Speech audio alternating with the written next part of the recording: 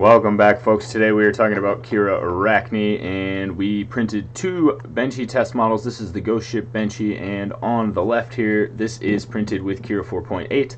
On the right, we use the Cura ARACHNE engine. I've pointed out some major differences here using some metallic pens, so you can kind of see.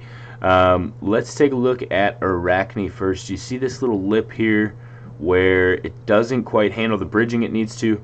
On the 4.8 side, it is clean. There is, however, this spot here where it does the same thing, and on the 4.8 side, if you take a close look, it does do it up underneath there, and on the other side as well. The back port hole actually came out better with the ARACHNE engine than it did on 4.8. You can see 4.8 had that same bridging problem there, so it seemed to do the rounded surface better than 4.8, but the flat surface on the front window not quite as well. So you can also see the randomized Z placement on this model ended up giving me a big seam up the back. Here it ended up more random, but it ended up very zitty. So I probably should have changed this to sharpest corner, but I kind of wanted to see what the pathing in ARACHNE did to the placement of the seam, and it does make it a little bit more obvious when using random mode. Both of these models had quite a bit of stringing, as you can see in here. That's due to these really intricate details on the bow that are supposed to be bones that go all the way around the ship. There is a little, the ring creeper guy creeping out of this little bucket back here, and the detail wasn't quite fine enough to see the face on either of them. And remember, I'm doing both of these models at 150%, so they're a little bit larger than a regular benchy. For example, here's a regular size benchy, and then when you scale it up, actually I think this might be a miniature benchy, but either way, these are quite a bit larger to show the details. So if we look at the tops here, you can see that the top surfacing is both about the same. No over or under extrusion on either model. They both turned out pretty well. The ARACHNE engine did do a little bit better job of filling in the gaps, as you can see in this bone structure here, as well as in this ring structure here. So it's doing its job. And let's see if we can get a look at, there's also another little guy hiding down in here.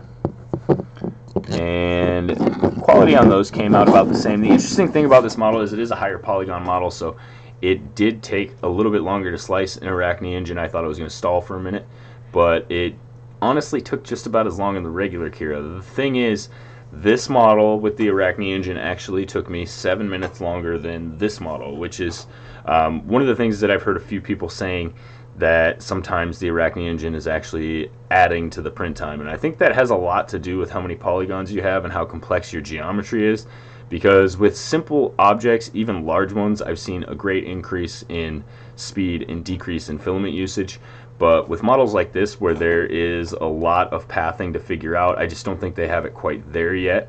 I have faith in them, I'm sure they will, but yeah, it's just not quite. If you take a look at the back, the text also showed up way better on this one. Now this is the one without markers, so this is the 4.8 model, and you can see it says 3D benchy Ghost Ship.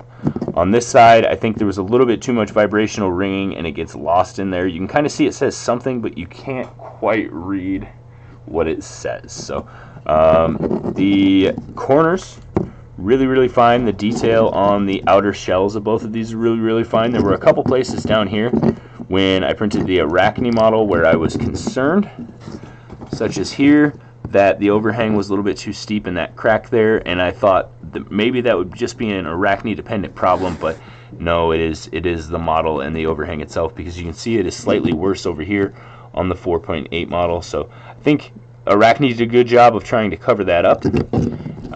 This model did have to have support under the cheekbone, so you can see a little bit of burring here on both models, but that is not due to the engine. It's due to the type of support I used. I used pillar support because I just wanted a little bit right there. So teeth, I think, came out a little bit better on this one, so maybe a little bit of extra extrusion here in between. They just look a little flattened out. All in all, I like both of these prints very well. I'm not going to stop using Cura 4.8, but I am going to keep playing with the ARACHNE engine And any errors I find, obviously, I'm going to send in to Cura to give them some feedback. I think everybody should help me out in this venture and download Arachne, try it out, find some pros and cons, and just kind of let them know if they're heading in the right direction or not. I personally, I think this is a good place to start. Some of the other models I printed that were a lot less complicated, like I said, the quality is still there, and I'm getting higher speeds using less filament, and in some cases the quality is even a little bit better. So I think that just depends on your other settings as well, but I'm very, very encouraged with where this is going, and I highly recommend testing out Arachne. Just don't get rid of your current version because it is still an alpha and it's got a long way to go. So that's going to be it for this quick video. I just wanted to show you the update after printing both of these models using the different versions. They are very, very similar. I think if I went with a smaller nozzle, I could get a lot more detail in here and a lot less stringing. So maybe we'll try that out as well and see how Arachne does pathing with a smaller nozzle, and see what the time difference is if you end up with more time, a bigger time difference or a smaller one. So thanks for stopping by, guys. Don't forget to check out my Cura in 5 minutes or less playlist. You can find that right here, and it's going to have every single setting described in 5 minutes or less in its own video. I'm currently updating it for 2021, so it should be up to date for Cura 4.8, but most of the information is good, and we'll go back to Cura 3.6. So yeah, look for that, and we'll see you in the next one. Well, that's it, guys. That's going to wrap up this video. If you've noticed the shirt, the merch is available. Go ahead and check out the Teespring merch link down below. It won't be available on a channel store until I reach 10,000 subscribers, and so far I am just about to hit 5,000. So it'll be a little while, a couple more months before you see this on the actual channel, but they are available now. I have a couple other designs. Feel free to pop over there and check them out, and know that any purchase through the Teespring site definitely helps to promote our site here and increase the channel's ability to make videos in the future. So we appreciate all your support. Don't forget to check out the Teespring link, check out our Patreon link, leave a like on this video, and hit that subscribe button because we have a lot more coming at you in the coming days.